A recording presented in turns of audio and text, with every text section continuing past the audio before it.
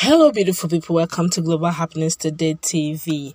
A lot is happening in the political scene, where in the southwestern zone, when it comes to the issue of presidency come 2023, a lot of political is going on in the background, where some of the big guns, the political juggernauts, are actually consulting with others who have also shown interest in the same race. Some of them are thinking of combining their forces, stepping down for the bigger guns.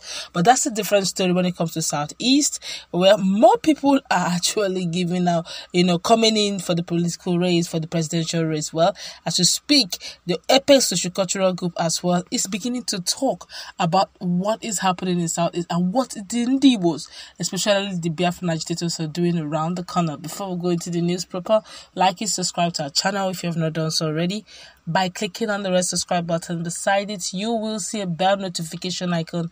Please go ahead, click on it to get notified as soon as we update our channel on YouTube. Let's quickly go straight into the news.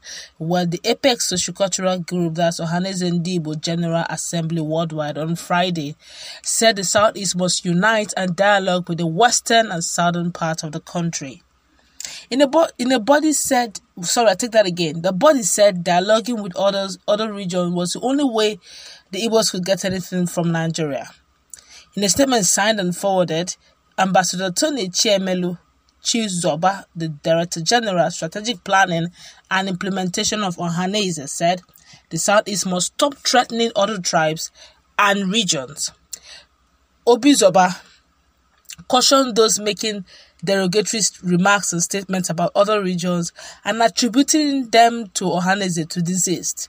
He said, and I quote, having been through many discrepancies resulting from the cacophony of voices, and which has had adverse effects on the fortunes of the race, we are hereby making it clear to Nigerians and constituted authorities in the country that the only legitimate body that can speak on behalf of Ndigbo in terms of matters of importance is Ohaneze Ndigbo General Assembly Worldwide, being the one registered by the Corporate Affairs Commission (CAC) and so recognized by law to do so.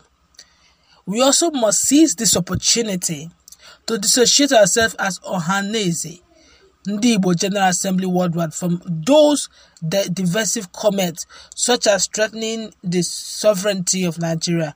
Other tribes and regions should Igbo not get what it desires in the project called Nigeria on the time they specifically mainly to 2023 elections. I take that again.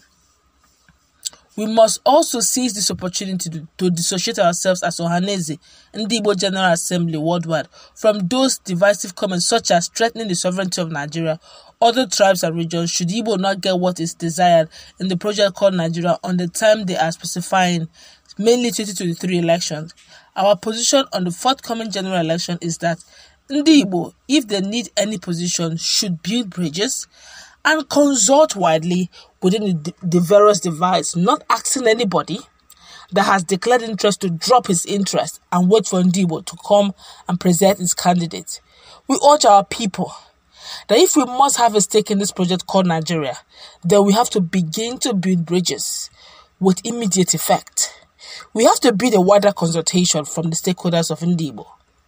Ohaneze Ndigbo is urging all stakeholders to unite as one, dialogue and consult widely with the North and West to be able to establish their presence and cordial relationship before talking of attaining any certain position. So, we are not going to play along with other group of people calling themselves Ohaneze Ndigbo and who are asking those that have declared their interest to run for presidency to drop their ambition. From the foregoing, we notice that people are battling from all angles to hijack this Ohaneze Ndigbo for their own selfish interest.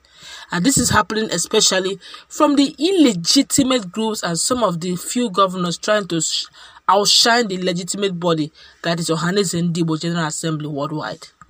We will, however, not allow them to do so. Whoever intends to do business with Igbo should know that transacting with such illegitimate groups means being on one's own.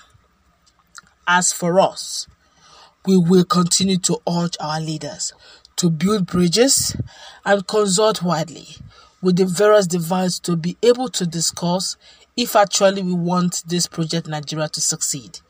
This is because you cannot talk of the Nigerian project and then you say you don't want to talk to the north or to the west. It means you are just talking to yourselves. It is not done. A paradigm shift is a must. It's needed. Wow, this is if you ask me, this is so broad, and they touched every angle, every corner of the whole thing. But the truth is, Ohaneze Ndigbo is plenty. Ohaneze Ndigbo is plenty. A cultural group, that's double.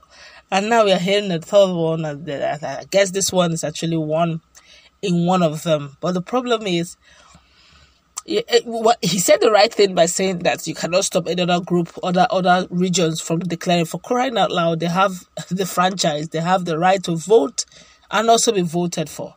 All right, while you're zoning, it's just to like you rightly said, consult, build bridges, threatening people that is a turn if you don't like what he said.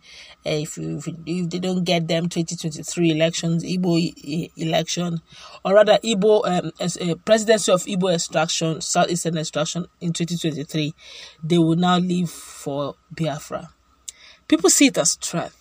They see it as threat, as in, so if we don't give you, so what's the essence? So if we don't give you, go to your own nation. So that's why a lot of people are saying two things, like the likes of Governor Nisa Erifai said, look, it's either you're handling Igbo project, it's either you are actually running for Igbo presidency as a Nigerian and remain as one indivisible unit, or you are thinking of going, you can't eat your cake and have it. And if you're thinking of agitating, then it's a different ballgame entirely. And I know that a lot of political elites from the Igbo extraction will not agree to this issue of Biafra agitation. That gives us one option. Now we have two Ohaneze and Ndigbo, which means when one fraction is being consulted, the other fraction gets angry and can decide to release a statement. Sometimes some people begin to wonder which of the fraction releases what statement. They just Ohaneze and Ndigbo said. It's only when you get in enough and okay, it's the other fraction. Now, if you check Arewa has just one. There may be Arewa Consultative, Arewa Youth, Arewa this, but there's only one apex, and their name has not been shared. We have Afenifere. Afenifere is only one. They have other social-cultural groups, but Afenifere still means one. Ohaneze is two. And going forward, people will begin to wonder which of them is the right Ohaneze. He said there's one or two that are illegitimate. How do people know which one is illegitimate and which one is not? At some point, if you know that the other one was illegitimate, what you should have done was to make sure that they don't bear that name Ohaneze Ndigbo, because it's a unique name, specifically for the Ndigbos. And now they're telling Ndigbo politicians, build bridges, mend fences, don't threaten people they shouldn't run. It's their right as citizens. That's where we're going to wrap it up. Last bit in our comment session, it's reasonable to say, but the question, how practicable is this? Judging the fact that a lot of the youths out there of Igbo's Southeastern extraction will tell you they prefer Biafra.